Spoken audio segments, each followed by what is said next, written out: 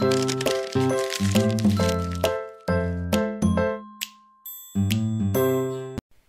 there, this is Heather with twoblooms.com, and in this Lightroom tutorial I'm going to show you how to create amazing black and white photos in Lightroom using a few different tools. Since creating black and white photos in Lightroom is not a one-size-fits-all, I'm going to show you a couple different methods that I use on a regular basis to enhance your black and white photos. So I'm going to be using this photo today just because it's a very flat photo. So I'm going to show you how to create more depth when you're converting your black and white images, and I'm going to show you how you can make it look really great. So let's get started. I'm going to first come over to the basic panel, and I'm just going to hit black and white. Now when this happens, you can see everything is very flat. There's not very much contrast or dimension. It's just really a bad black and white conversion. So you don't want to just rely on the black and white conversion. You want to enhance it a little bit. So let's take this image a little bit further with the enhancements, and we can boost the contrast a little bit, add in some blacks just to give it some more depth.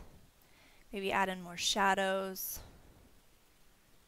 and that's looking a lot better than before. So the next thing I want to show you is we're going to scroll down to the HSL color and black and white panel, and this is a fun little nifty trick. So as you can see before, this is the same photo. There's a lot of green in this photo from the grass. So what I'm going to do is I am going to shift the green sliders. So even though this is black and white, these are like the green channel where all your greens are being red. So I'm going to just bring this down, and it's going to deepen the greens in the photo. Now, like I said, you know, this isn't a one-size-fits-all, so it really depends on the picture that you're working with. I know that there is some magenta in this photo, especially in the skin tones. You can look over here. So I'm going to come back, and I'm just going to up the purples and the magentas. And what you can even do to take this further is this little selection tool. Just click on it, and then when you hover over your photo, you can click on the area that you want to enhance. So I'm going to just click on his skin. So I want his skin to pop a little bit more. So I'm going to click on his skin, and I'm going to drag my mouse up, and it's just going to make his skin a little brighter. And as I do that, you can see over here how my sliders are changing. So I'm going to come back here and bring it down, and I'll show you how that makes the change. And then bring it back up. Now I don't want to go too crazy with this because then you can see his shirt is getting blown out. So I'm going to bring it back down a little bit. So this is a really good start to a great black and white photo. Another thing that I like to do to create more depth, and if I don't want his shirt to be blown out, I can come up here to my adjustment tool or my adjustment brush. I already have my dodge tool selected, and I'm just going to go over his face a little bit with the dodge tool. And that's just going to brighten up his skin, and that's that.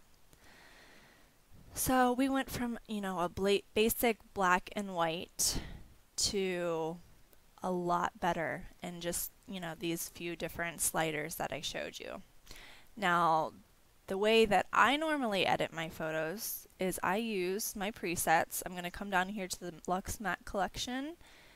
This is a collection for Lightroom 4 and 5. I'm going to just apply my Summer Night black and white, and that creates this really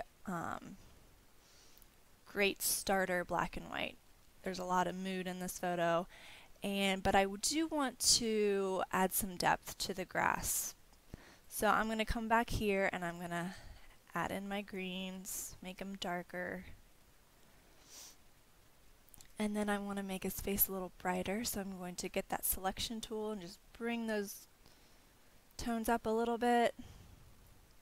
And then the next thing I'm going to do is I'm going to come down to my freebie set that you can grab on my site at twoblooms.com, and I'm just going to apply the tried and true vignette, and that's just going to add this really nice contrast in depth to the photo.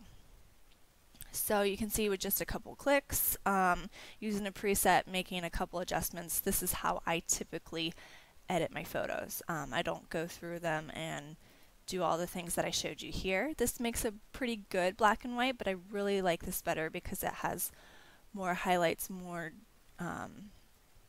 blacks, and just the tone in general is just better. So those are a couple ways that you can transform your black and white images into something very beautiful. So I hope you found this tutorial useful and that you'll be able to use this information on your photos. So if you found this useful, why don't you subscribe to our channel so you can get updates on Lightroom tutorials from me. So thanks for tuning in, and if you're interested in the freebie collection or the Luxe Matte collection, I will leave a link in the comments below, and I will see you next time. Thanks for tuning in.